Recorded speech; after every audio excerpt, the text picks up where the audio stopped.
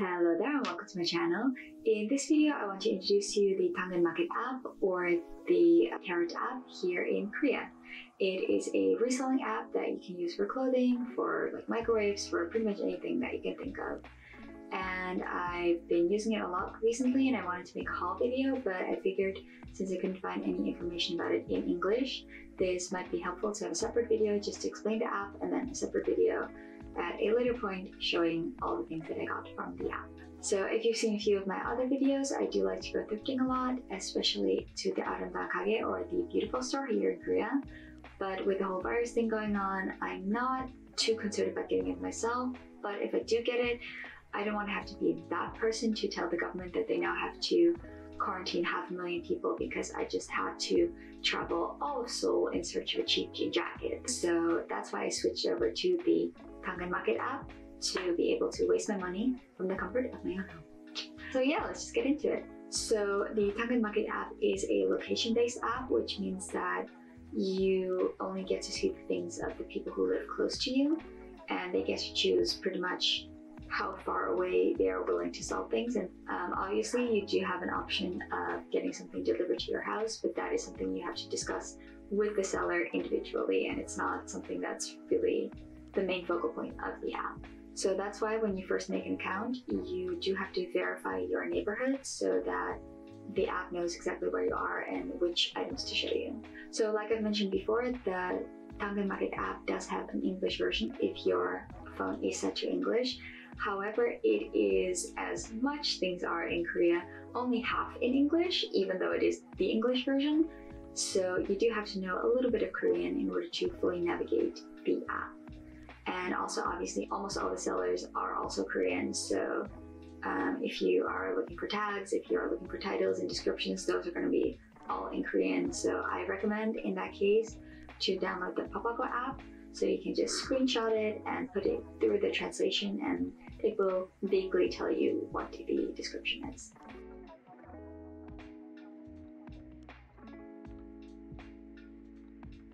The way this app works is you have two ways of searching for things.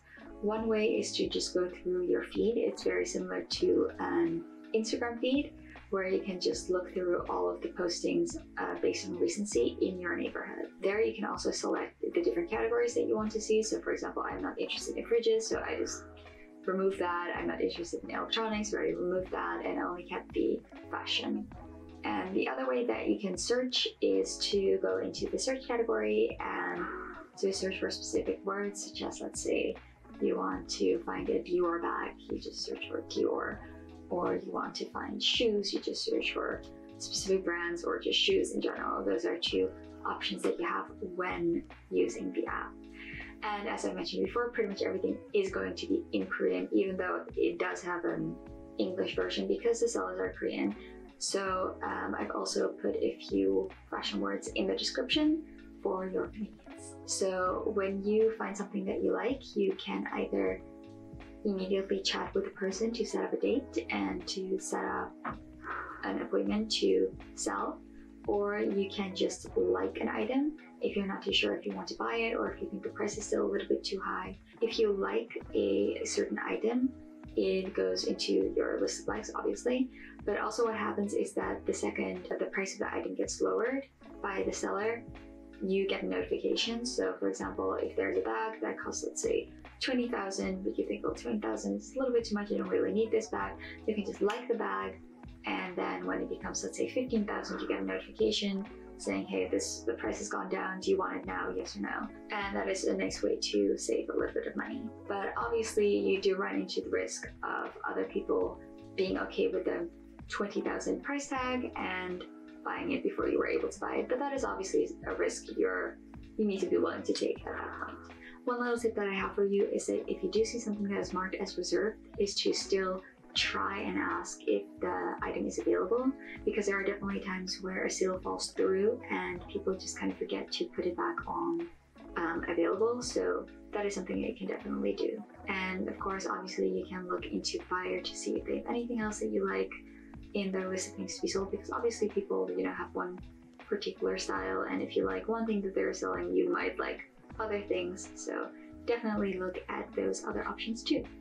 And so like I mentioned before, if you do like the item, if you do think 20,000 is a reasonable price, you can start a conversation with the seller.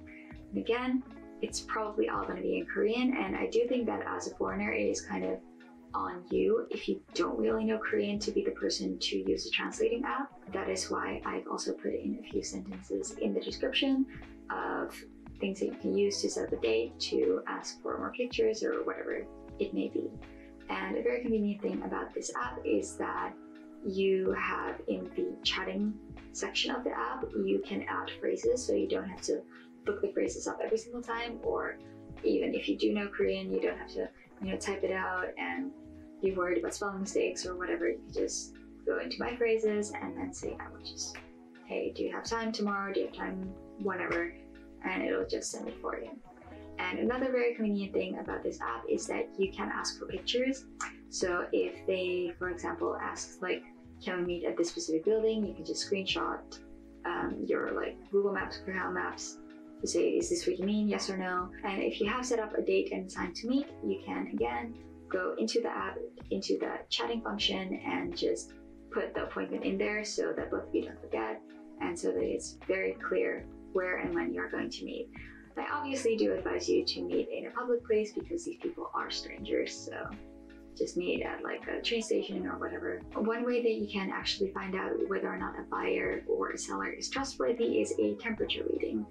That is something that the more you sell and the more you buy, either one, you every time after you finish your transaction, even if you haven't finished your transaction, you can leave a review and you can leave specific points. You can select like, I think this person was on time, I think this person was very polite, the item was as well as it was described, and stuff like that. And the more positive reviews you get, obviously the higher your rating will be. For example, I'm currently at 40 degrees Celsius. Everyone starts at 36 degrees Celsius.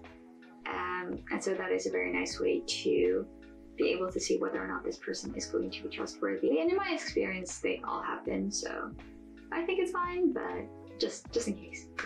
So another thing that you can do, apart from those two ways that I've mentioned before, if you're looking for a specific item, is you can have a keyword alert. So for example, I really like the brand Swarovski.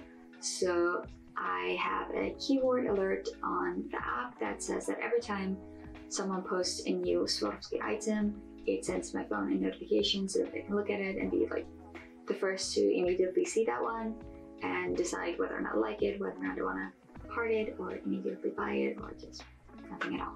So obviously another thing that you can do with this reselling app is to sell your clothing and sell all of your other items.